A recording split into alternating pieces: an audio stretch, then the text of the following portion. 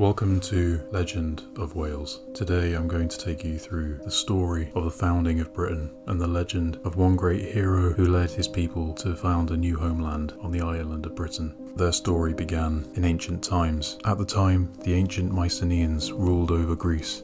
The precursors to the Greeks were a warlike people. These Mycenaeans then sparked a war known throughout history as the Trojan War. They attacked Troy and sacked the city. During the destruction of Troy, several survivors left the city. Among those survivors, remnants of the royal houses of Troy. Among them was Aeneas. Aeneas had been a great warrior during the war and cousin to Hector.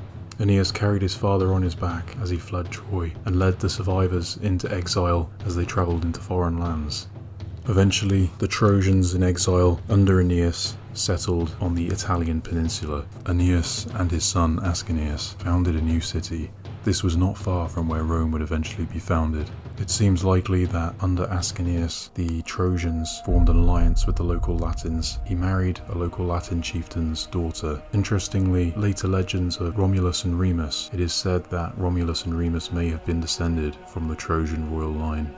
It is the son of Ascanius that would become known in legend as the founder of Britain. This man was Brutus. It is told that Ascanius asked a sorcerer what the future would hold for his son. It was so told that Brutus would kill both his parents. Enraged, Ascanius killed the sorcerer. As Brutus was born, his mother died in childbirth. Later, it is said that Brutus accidentally killed his own father on a hunting trip with an arrow. For this, Brutus was expelled and exiled from Italy. Brutus, in exile, then fled Italy and went to gather up followers. The Trojan people had been shattered in exile across foreign lands. They had no homeland.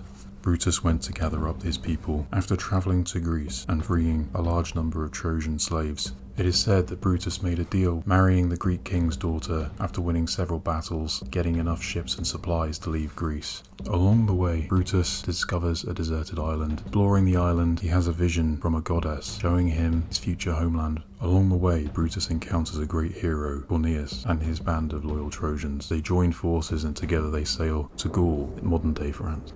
During the next few years, the Trojans were said to have landed in northern Iberia, modern-day Spain, and they founded a small settlement. From there, they built a great tower. Once the tower was built, they climbed to the top and looked out to the horizon, and they could see the land that would be their homeland. They then boarded their ships and sailed. Along the way, Brutus and his people landed in Gaul. Once in Gaul, Corneas, Brutus's great warrior, went to hunt with his warriors. Unfortunately, this leads to a war with the local king of the Gauls. This war leads to many casualties on both sides, Brutus even losing his own nephew, Turnus. Where they buried Turnus, they would found a new city, Tours.